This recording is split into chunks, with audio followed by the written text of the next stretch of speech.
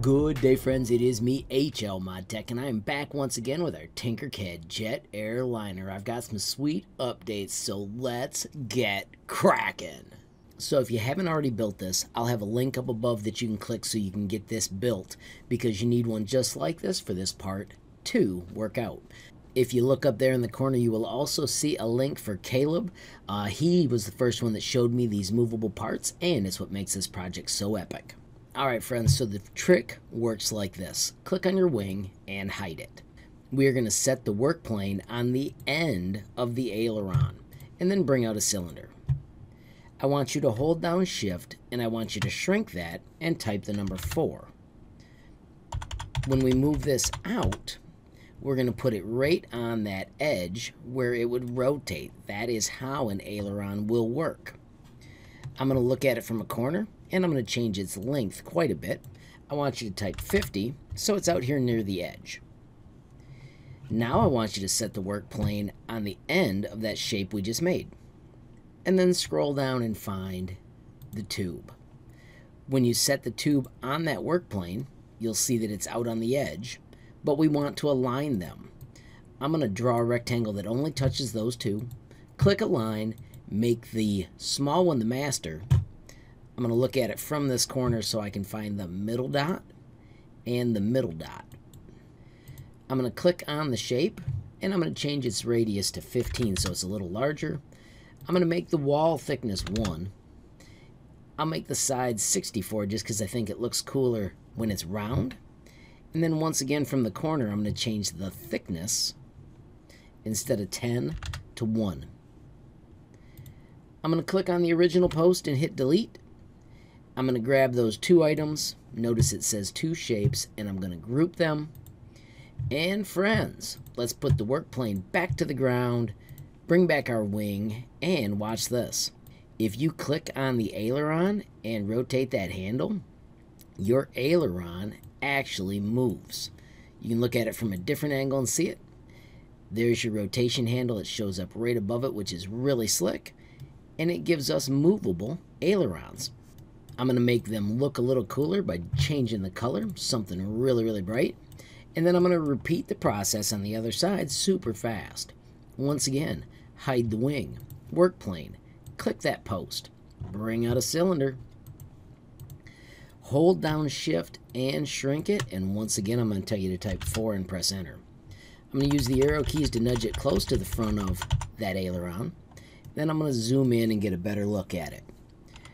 When I think it's in a perfect spot, and you can adjust your grid to get it more perfect, I'm going to stretch it out to 50, move to the end of it, put the work plane on the end of it, bring out a tube, change those numbers to 15, 1, and the sides to 64. Once again, I'm going to grab just those two pieces, hit Align, click the center to make it the master, middle dot, and middle dot so that it's lined up. Click somewhere else, delete that little post that we had temporary, and put size 1 for the thickness. Let's grab those two, group, pick that cool color, and you could make them separate colors. Bring back our wing, set the work plane on the ground, and friends, you have got an adjustable aileron on both sides of your aircraft. If you go way out, it goes 1 degree at a time. If you stay close to the shape, it snaps to those 22.5 degree measurements. I'm going to repeat the process back here, but let's see if we can make it even faster. First, hide, work plane, post, add a cylinder, squeeze it to size 4, nudge it into place, and I don't mind that it's a little thicker. As long as the center is on the center, that works out perfect. This time I'm going to stretch the distance out to 30, but I'm going to go from an angle so I can see it. These will be closer than the other ones. Once again, work plane, bring out the tube. This time I'm going to do a radius of 12, so it'll be a little smaller. I'm going to set the wall thickness to 1, just like it was. Sides to 64.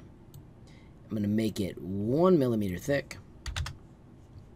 Then we need to align those two pieces by clicking Align, picking the master, choosing middle, and choosing middle.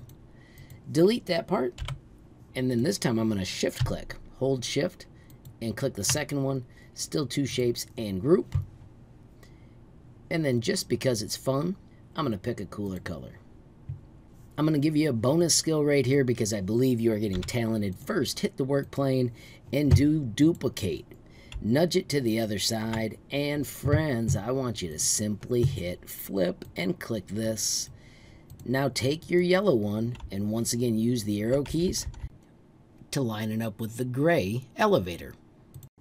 Hide our new one, click the old one, hit delete, and my friends, boom, you have just got both elevators individually set up so that you can adjust them as needed. Alright friends, let's take care of the rudder really quick. We can help ourselves out by selecting all these pieces and hiding them. And I'm also going to hide the purple piece, and just because it doesn't hurt anything, I'll hide this as well. We need to set the work plane, and I'm going to set it on top just because I found that to be easier with this. And I'm going to bring out that cylinder. I'm going to hold down shift and shrink it a little, and then I'm going to type the number 4. From this top corner, I'm going to grab that height one, and I'm going to stretch it to 50. Remember, you can click and type to get the exact number. And then I'm going to align these. When I hit align, we make the gray one the master, and we want to make sure we pick middle, and then you can pick back. And then I'm going to push it down through so that it is underneath. It doesn't matter that it's connected because remember, we're going to delete it in a minute. Hit the work plane, put it underneath there. Bring out your tube. It'll drop to that spot. Because of the angle, it's easy to change that size to 1. Let's make this 15 again. Wall thickness 1 again. And side 64. And then grab those two and do a line. Click on the center post and make sure you hit center and center. If you switch to top view, you can see pretty easily that that is centered, especially when you hit fit view. And then you can click that post and you can delete it. I'm going to go back to that top view and grab both those items. Note it says 2 shapes selected, and I'm going to group them. And then I'm going to pick a new color for that. I'm going to make it a cool green. When we hit show all and bring everything back, I'm going to hit the work plane and bring it back, and check it out.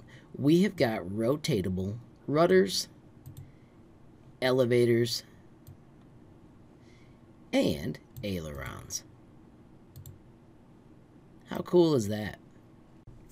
Real quickly, if you want these pieces closer together, watch this. If you double click, it goes into edit mode, and then you can click on the parts you want to move, and you can use your arrow keys to get it so it lines up just the way you want.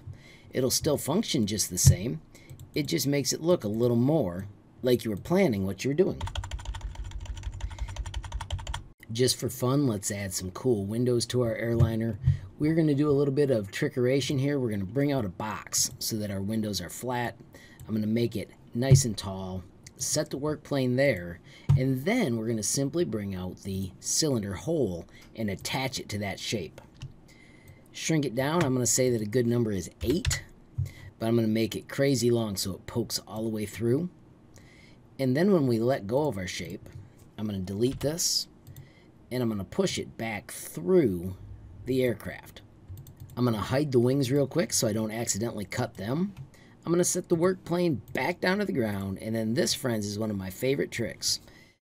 Control up to get the exact height, Control D to make a duplicate, nudge with the arrow keys, get it to the gap you want, and then do not touch anything else, and just hit Control D, and it copies that same distance all the way down as far as you want your windows to go. When you're done, you can see they poke through both sides, and you can simply group And you will have an airliner with windows all the way through the fuselage. Alright friends, so at that point I'm going to bring back my wings. Notice when you do that my wings are a little high. We're going to fix that by just hiding the fuselage, grabbing all these parts, and then I'm just going to do control down and lower them a little and then bring them back. I think I could raise them up 1 millimeter, so I'm going to hide this again, grab all those and just do another control up to raise them up and see how I like that. I think that's pretty groovy. Alright friends, so this is where the challenge comes in. If you can find a way to hollow it, you can. Once you get it hollow, you can add seats. You can make a window up here for the cockpit. Remember, if you leave it separate, you could put a transparent windshield up there. You could have seats. You can do scribble pilots. This is where you can start pushing this to crazy limits and then also bringing it into Pixlr. I do need you to remember, I need a screenshot. Make sure you get at least this screenshot saved for me. Remember, I always save mine to my downloads folder. Make sure you've got it named and ready for turn-in Google Classroom. Alrighty friends, so I took a moment to actually cut mine out and add a little bit of a windshield. It isn't perfect, but as you can see, that does have potential. Friends, if you enjoyed the video, please give it a like. If you've got a question, comment, or suggestion, add it down below. If you haven't subscribed yet, what are you waiting for? Smash that subscribe button, and last but not least, hit that notification bell if you want to be the first to know when there's a brand new video from me, HLModTech. Thanks for watching. Have a great day.